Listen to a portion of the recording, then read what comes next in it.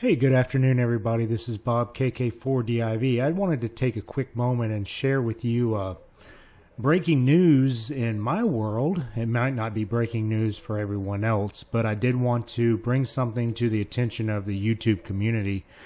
It may already be common knowledge, it may not be, but like I said, it was news to me.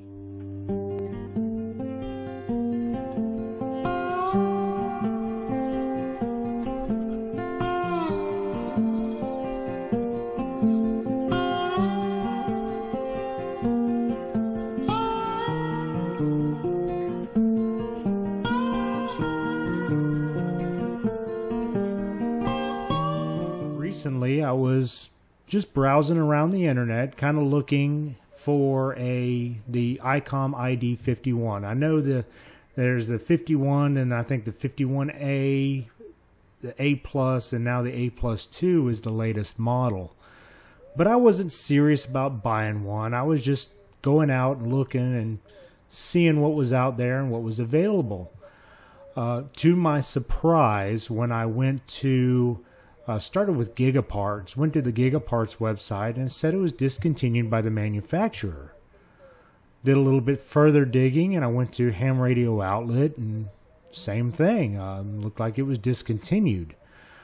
Tried a couple other outlets and even went to Amazon where, you know, I would probably pay a little bit more for the radio from Amazon. But it was also not available and I was quite perplexed.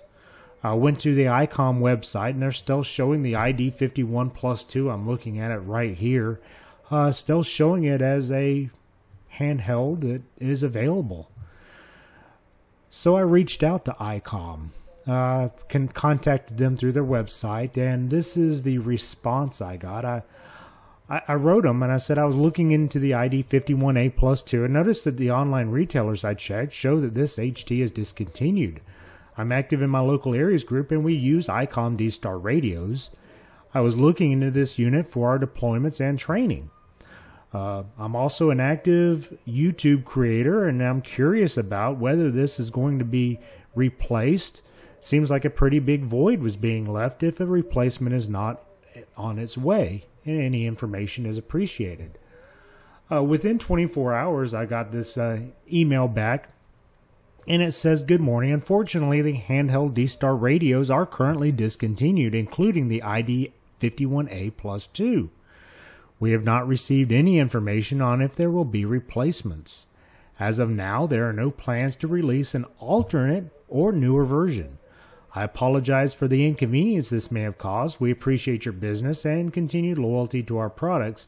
Have a wonderful day. Stay safe and healthy." Well, I'm not really loyal to Icom products. I was just interested in the ID51a Plus2 simply for Aries.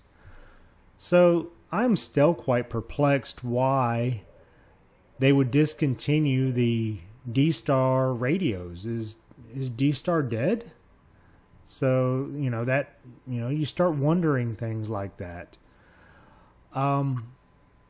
I'm just reporting it as I see it, folks. So, the ID51a Plus2, and I believe it's the ID31. I guess they're both discontinued. The 31 still, I could still find that in places, but I wanted the 51. I wanted the dual band capabilities. So, what are we going to do? What options do we have? We have the Kenwood, the THD74. That is a fantastic looking radio, but it's more than I needed. It has APRS capabilities, it has DSTAR capabilities, and if I had an extra $500 laying around, I would certainly be interested in getting that radio. I'm a big fan of APRS, and to have APRS and DSTAR all in one radio is a fantastic proposition. But I just don't have $500 in the budget right now. I did, $300, $350, whatever the ID51a Plus2 was running, would certainly be a lot more in line with what I would be willing to spend. But unfortunately, that is not going to be possible. So, Icom, I'm confused. Why are you discontinuing the handheld DSTAR radios? certainly there is a demand for them, especially in the Aries community, where I know Aries groups around here and in Florida use DSTAR as a communication protocol. I'm just very confused as to why a company would discontinue such a popular radio without having a replacement in the works. So that's all I have, folks. I just wanted to get on here and talk about that and kind of share my findings with you.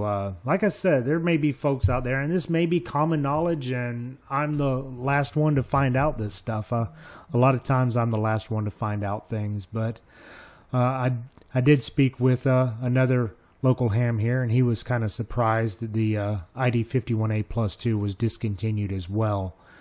So anyway, if you're out there and if you've got an ID51a, I think you have a good little radio, and hold on to it, because if you're looking for something that's going to be replacing it, it doesn't look like anything's coming from Icom anytime in the near future. If you are looking for an ID51a Plus2, kind of like I was, good luck. I haven't found any. I found some on eBay used, and maybe that might be what I end up doing. Certainly there may be some local hams as well that may be willing to part with one of their radios if they have a couple of them, but it's just a little bit surprising, and I'm a little bit shocked that this radio, like I said, is discontinued without a replacement in sight. So that's all I've got, folks. Thanks for tuning in. Thanks for watching. Remember to give this video a thumbs up if you like what I see, and subscribe to my channel if you find my videos of interest. We'll say 73 at this time. And until next time, this is Bob KK4DIV. Bye-bye.